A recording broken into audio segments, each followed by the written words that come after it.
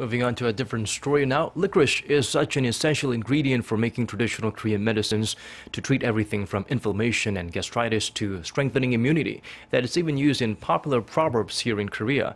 And now researchers have found another use for that plant. Mok-yeon shares with us that discovery.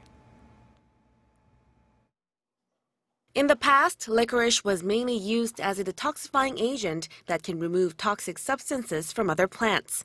Nowadays, the plant is being used more effectively in the medical industry as well as the cosmetics industry. But recently, Korean researchers found another trait of the herb.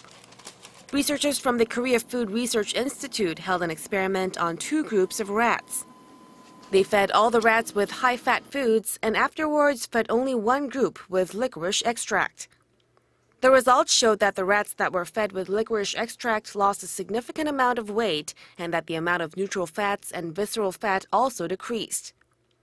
They also found out that licorice was effective in improving the rats' ability to exercise longer. Since licorice is effective in both controlling weight gain and improving physical endurance, I think it could soon be developed into a functional health product. Researchers plan to hold follow-up experiments on the human body and seek ways to make use of the plant as a means to cure obesity. Mok-yeon, Arirang News.